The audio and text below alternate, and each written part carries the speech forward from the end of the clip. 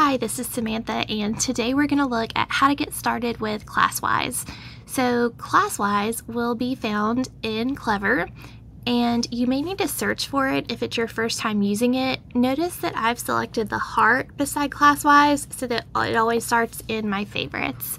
So to enter Classwize, I'm going to go ahead and click Classwize, and I'm going to log in with Microsoft Azure, and I'll select my email address, and the first time that you ever logged in, it's going to prompt you to accept their terms and conditions. I've created a practice class for the purposes of this tutorial, but here you would see all of your classes on your home screen. I've also only added one student for the purposes of this tutorial. I can actually rename my class by clicking here, so if your classes show up with a bunch of numbers or something that doesn't make sense to you, you can rename it and add it second block or first period or whatever makes sense to you. And so you would just rename it and save.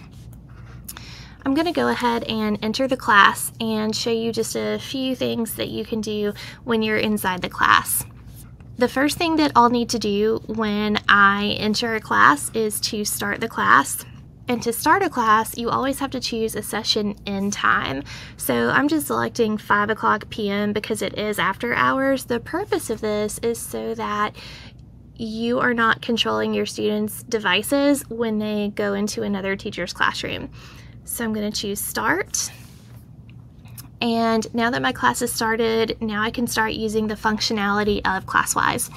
So I'm going to go ahead and select Class Tools, and there are a couple different things that I can do. I can open a site for my entire class. So maybe I want my entire class to go to Canva. So I'm going to type in canva.com and choose Open Site, and it's automatically going to open that for every student in my class. This particular student is not logged in, so it's not going to do anything right now. Another thing that I can do in Class Tools is I can make an announcement. This announcement will go out to the entire class, but they won't be able to reply. So it's just something that you're typing that will show up on everyone's screen. Again, in Class Tools, I can set a focus. So right now I've created one focus topic, and that is projects. So I could go ahead and click here and say my students are working on a project. I've given them permission to either go to Canva or their Google Drive. If I apply this focus, every student will be able to access those two sites. To create a new focus, I'm going to select Focus. I'm going to save it to my focus library, and maybe this is going to be for my warm-ups.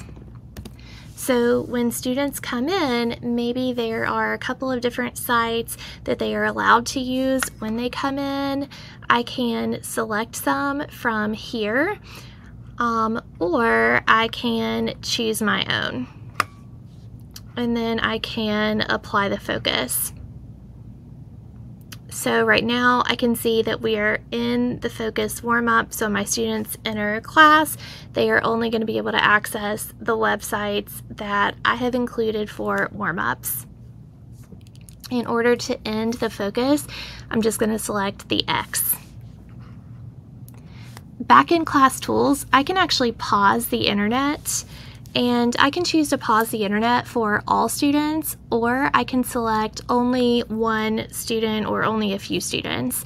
Maybe I have a student who's not on an appropriate site. I can pause the internet for that student, have a conversation with them.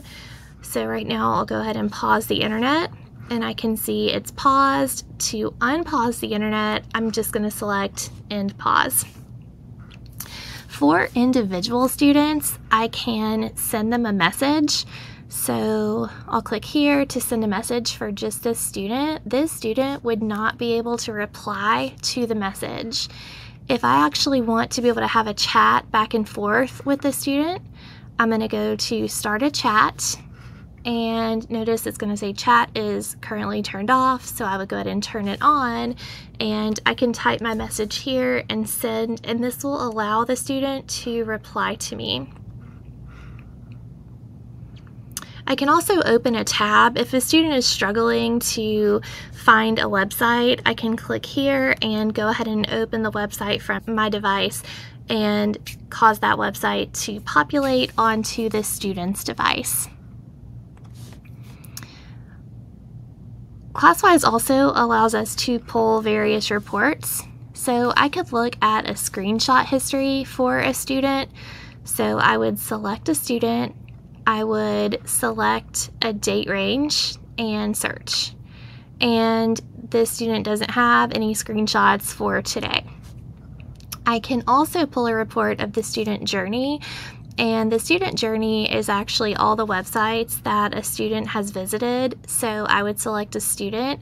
Again, I would select a date range. This is going to export to my email as a PDF. So I could add a comment on the cover page if I chose to do that, and then I'm going to choose export. And it will pull that report of all of the websites that students have visited throughout the day, and it will email it to me. I hope that this very quick getting started tutorial has been helpful for you. Please like and subscribe for more content from Dear Dis.